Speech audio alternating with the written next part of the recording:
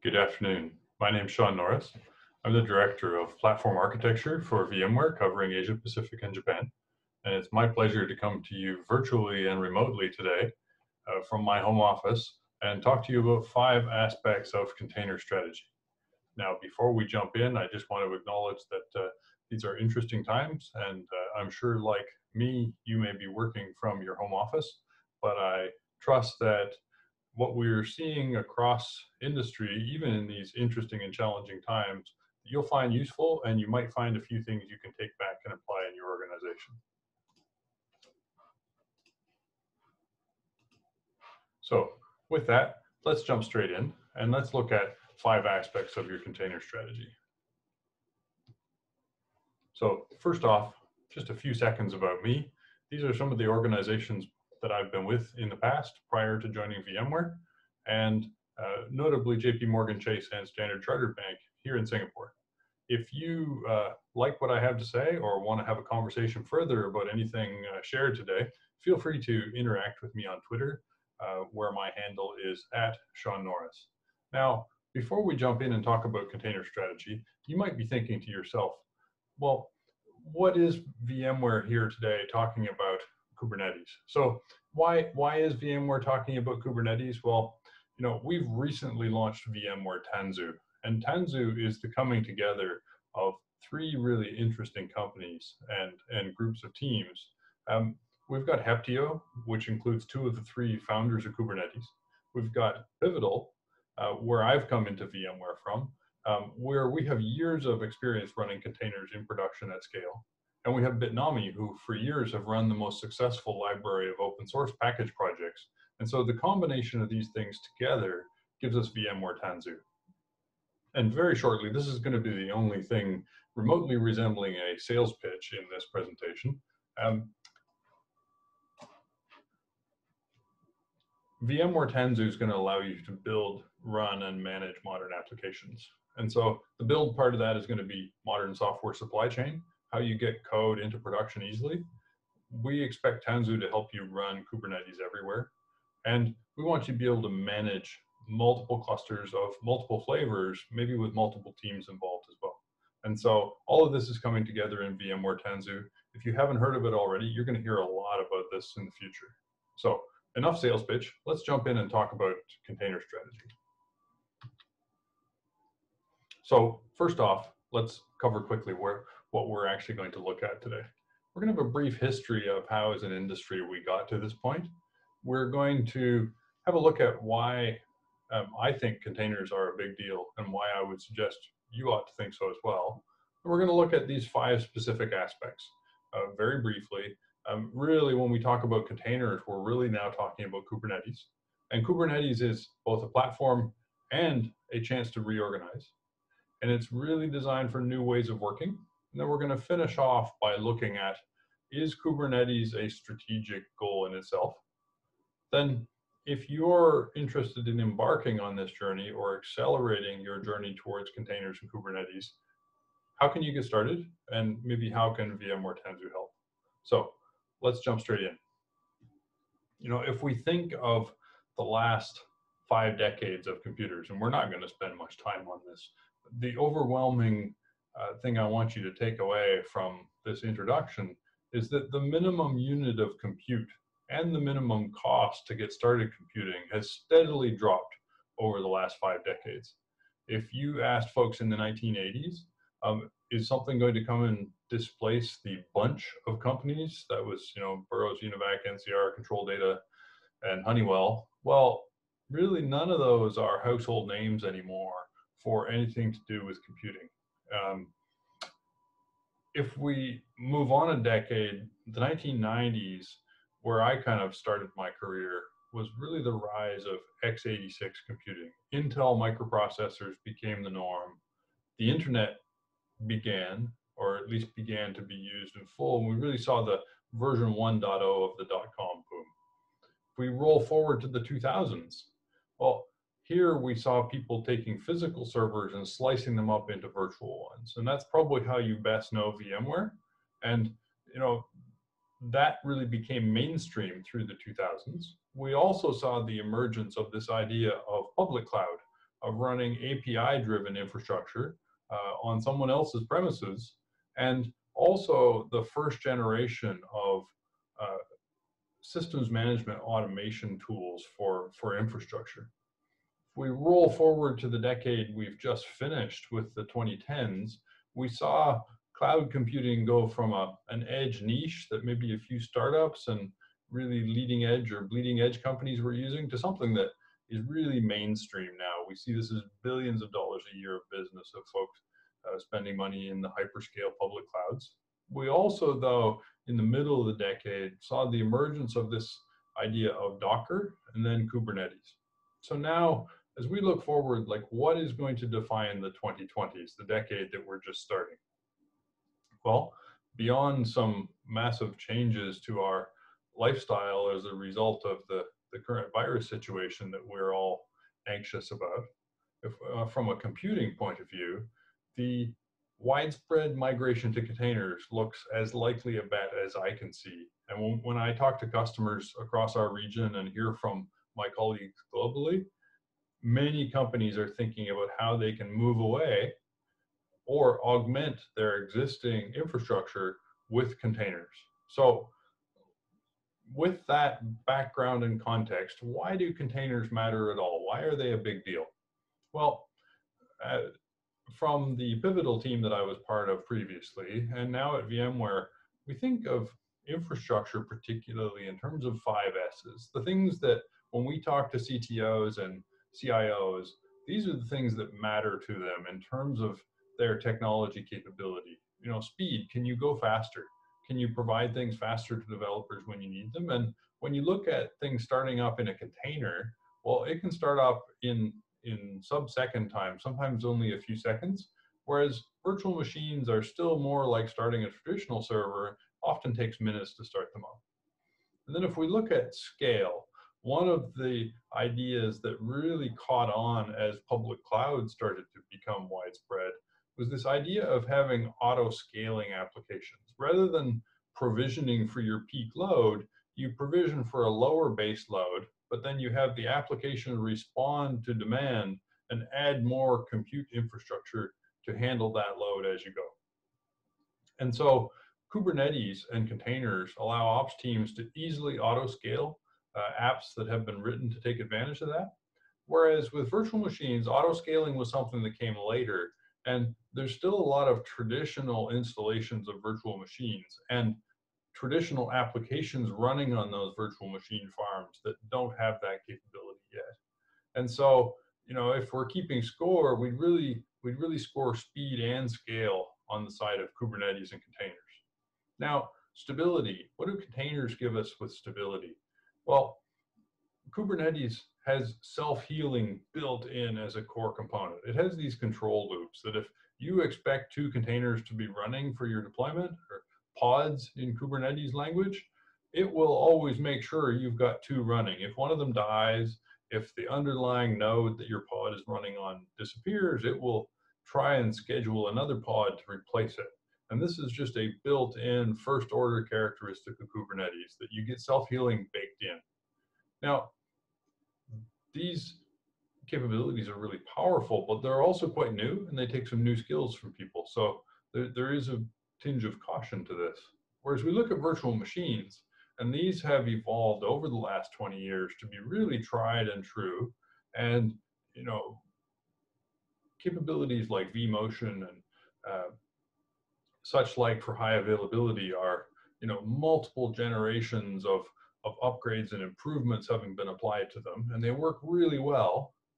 The interesting thing about that is, though, that often requires manual intervention to fail over to a different host. Not always, but, and it really depends on the operator. The ability to have stability baked in is certainly there as a possibility, but it's not guaranteed in the same way that self-healing is in a Kubernetes cluster.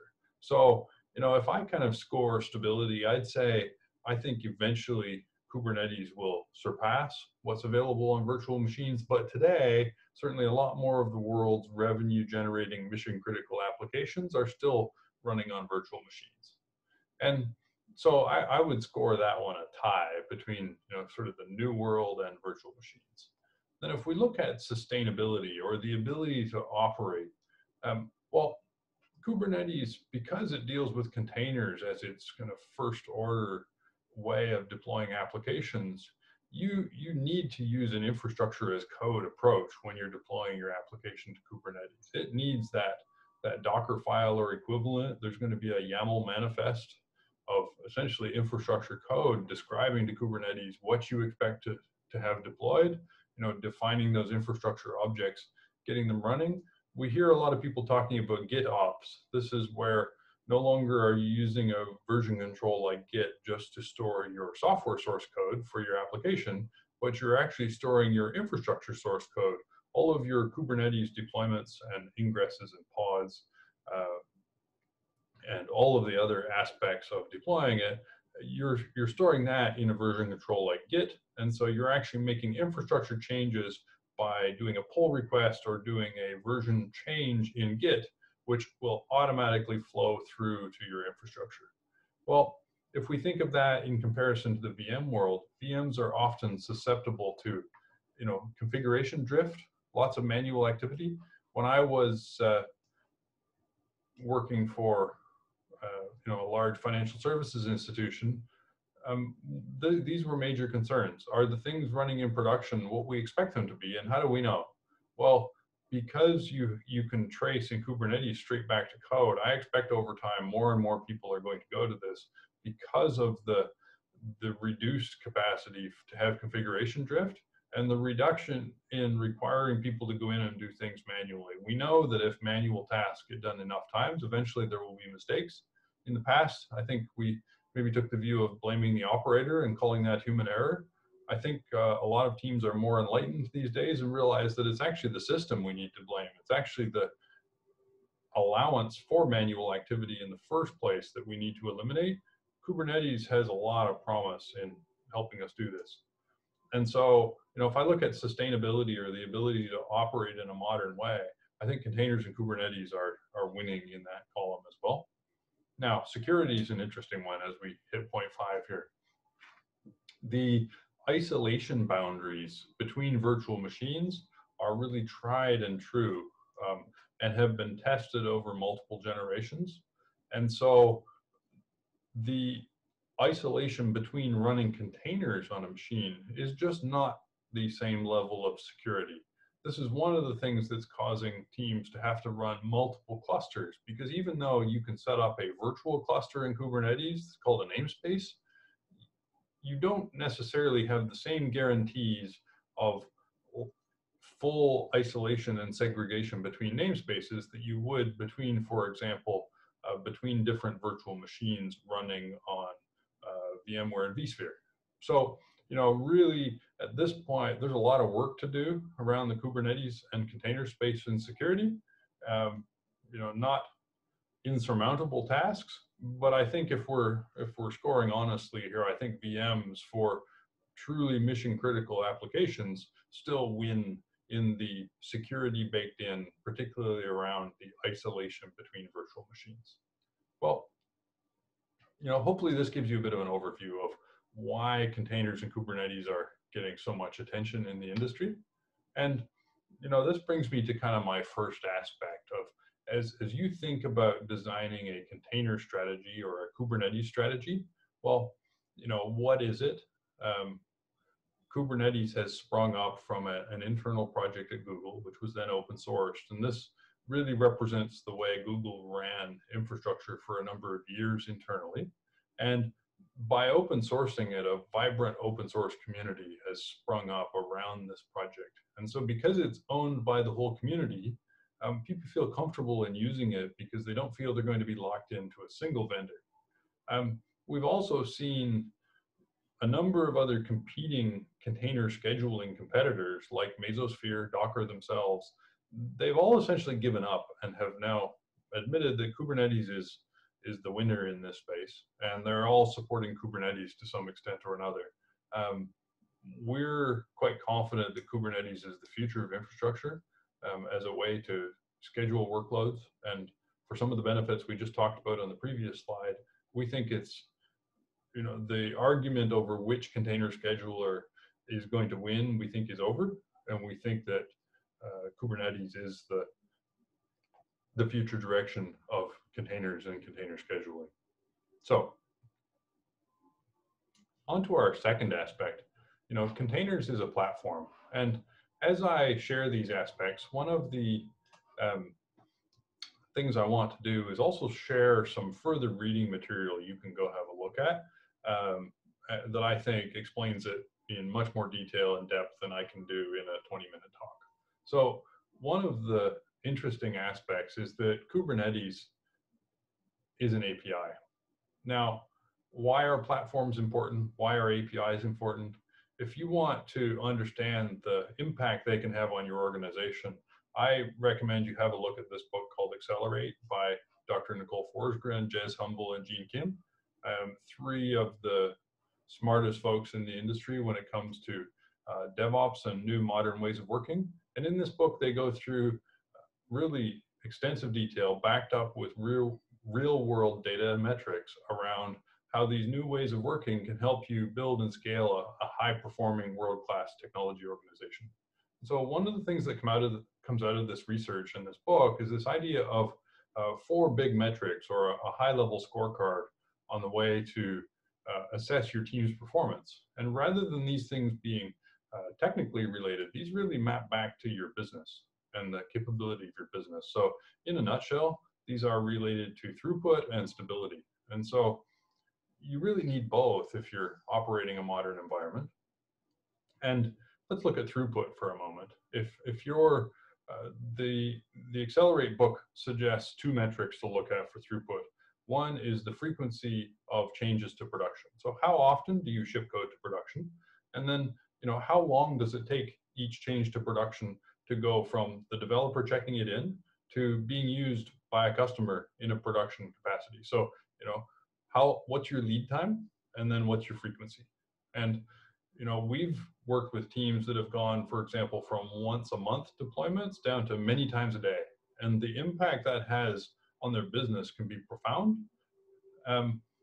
But going fast is not enough on its own. You must do that with safety and stability. And so the stability side of the big 4 metrics is really around what is your failure rate? How often when you change production, does it break something or do you have an interruption in service? And then in those events, which hopefully are rare, how fast do you recover? What is your time to recover from a failure?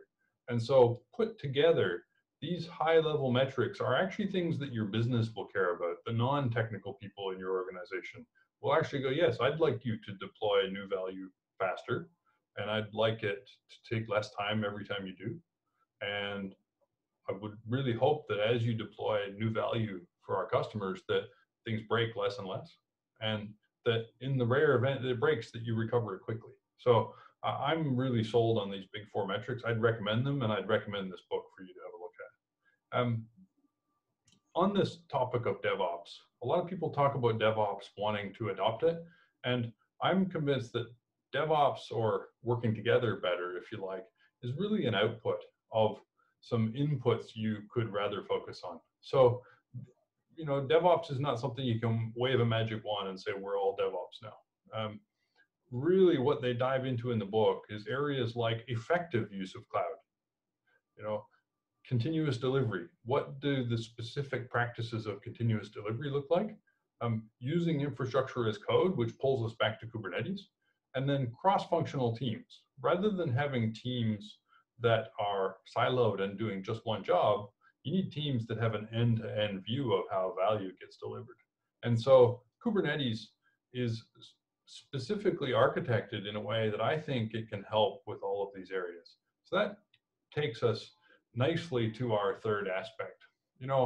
In more traditional organizations, there's usually a separate team for each different type of technology.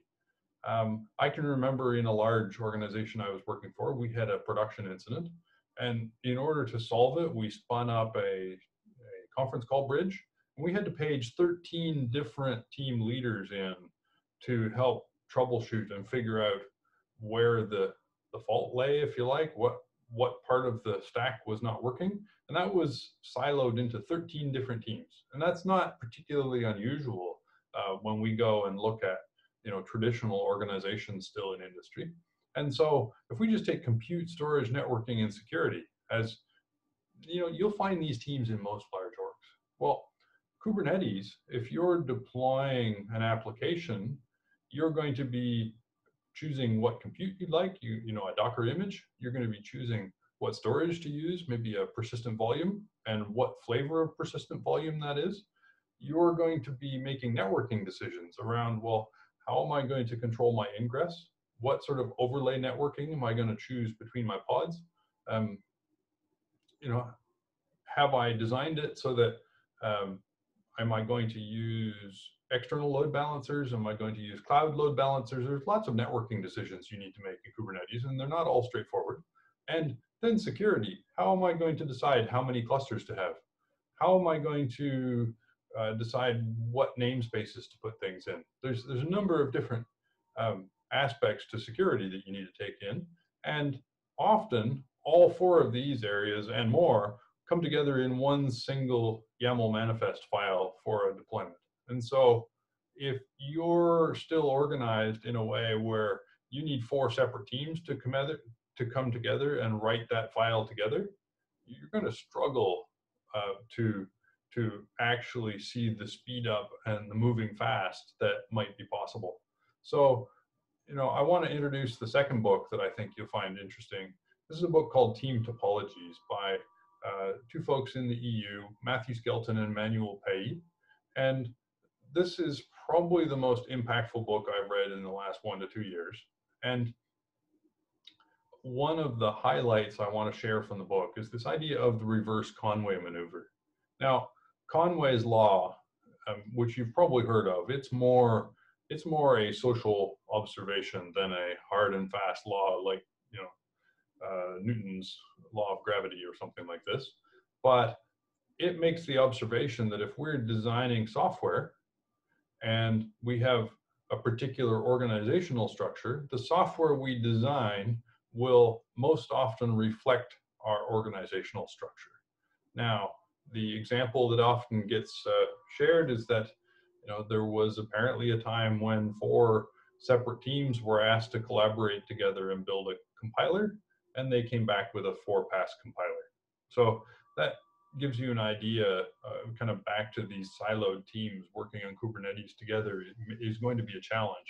And so the idea of the reverse Conway maneuver is if you want a particular outcome with your software architecture and you want to build modern infrastructure and applications, consider actually changing your organization in advance, maybe bringing people from these separate teams to work together in a new platform team.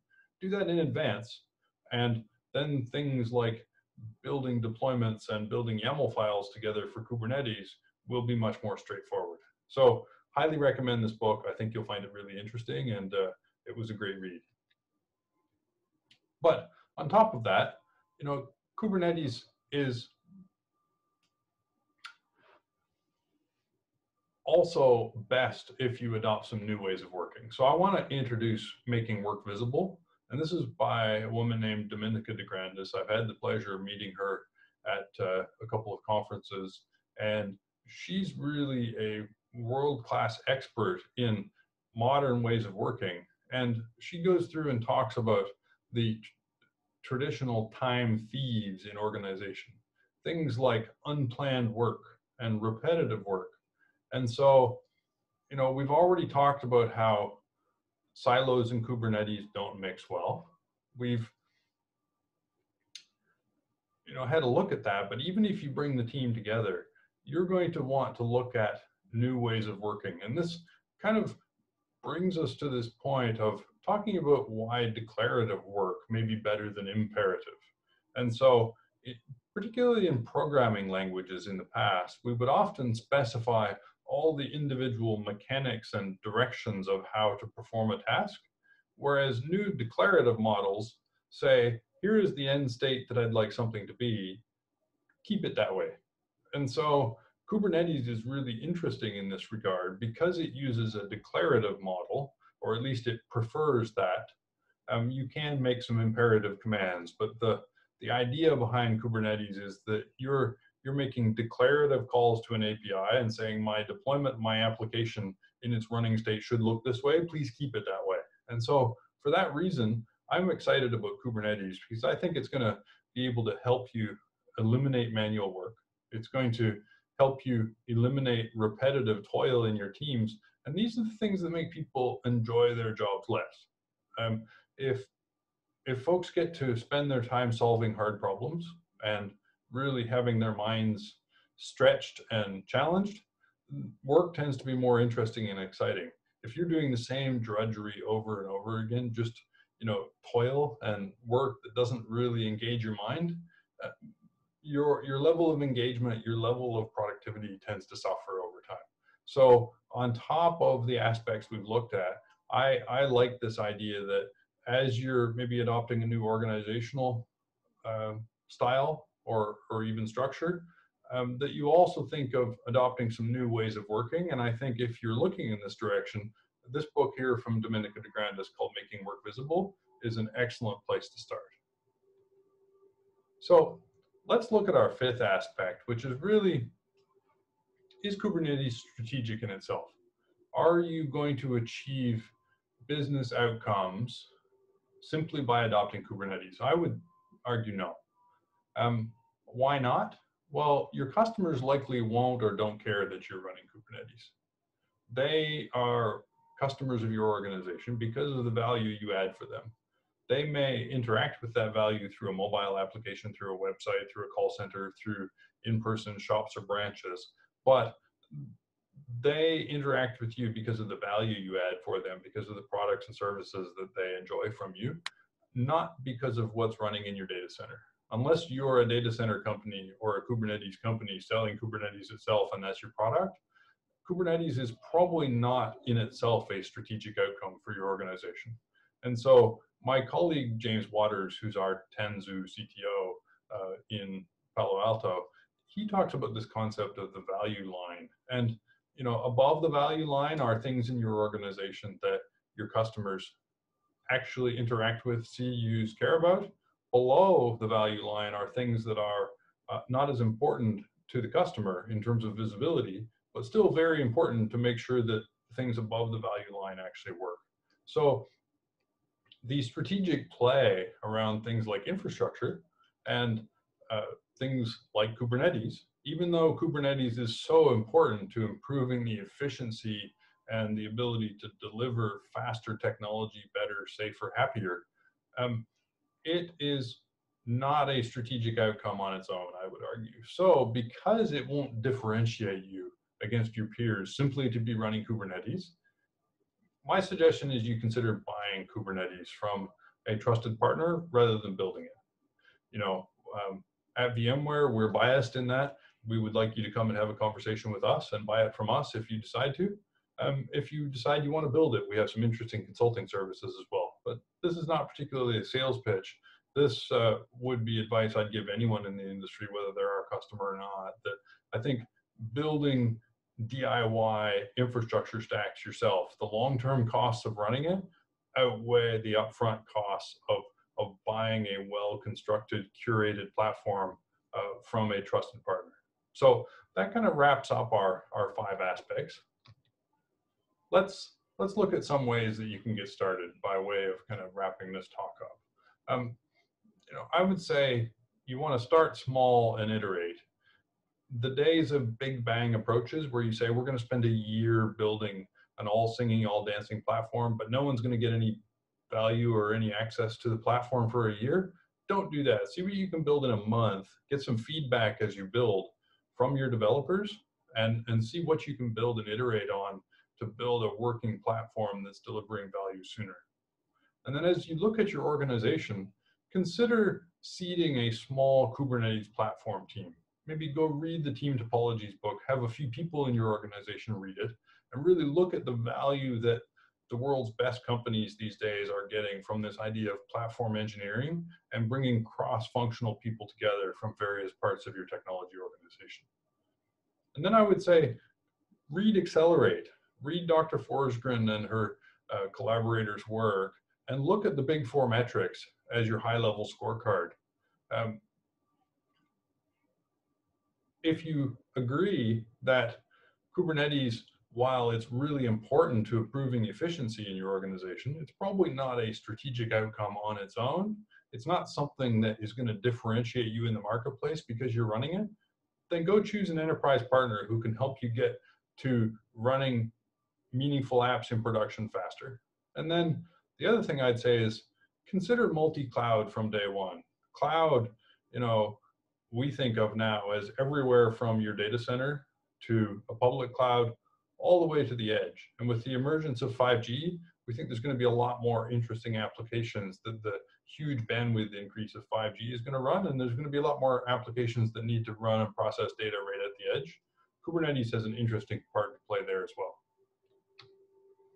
And so, as I wrap up, I want to leave you with this quote from someone I really look up to, John Smart at Deloitte in the UK. He said, if you want to do an agile transformation, don't.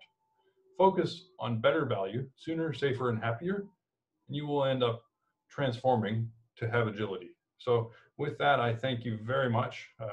Thanks to the organizers for inviting me, and have a great day.